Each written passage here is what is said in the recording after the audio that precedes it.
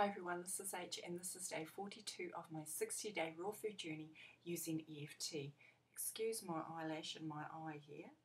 That's why I've got a bit of a crazy eye happening here.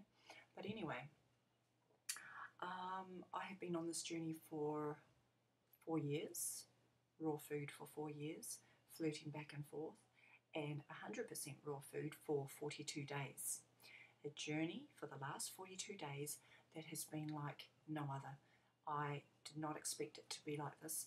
It has been a wonderful, wonderful, wonderful, wonderful journey. I am seeing an increase in stamina and vitality. There has been a change. There's a change in my mind and also in my spirit because of this food that I'm taking in. I am also taking in a lot more information. So this has been a great, great journey. I have in 5 days' time the opportunity to go and see and hear David Wolf. I am so looking forward to that.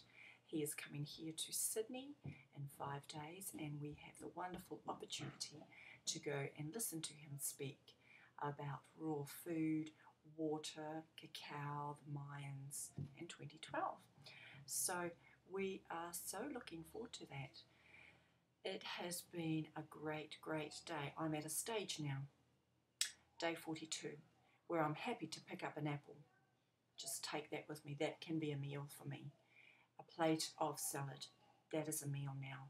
Whereas in the first few weeks, I was preparing a lot. I'm still preparing for my family.